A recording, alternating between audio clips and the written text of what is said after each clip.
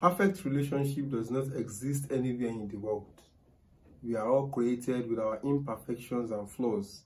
No one is perfect except the Supreme Being who created everything. And this amazes me when people talk about finding the perfect rib, finding the perfect choice. Till eternity, you will never find the perfect choice. What you can only find is find someone who you think you can manage each other's differences. You think you can think inwardly beyond their flaws. Try as much as possible to manage their flaws. And that is how you can live happily with others. Without knowing how to manage others, knowing how to manage the difference between you and others, you will never be happy and you will never be contented with your choices.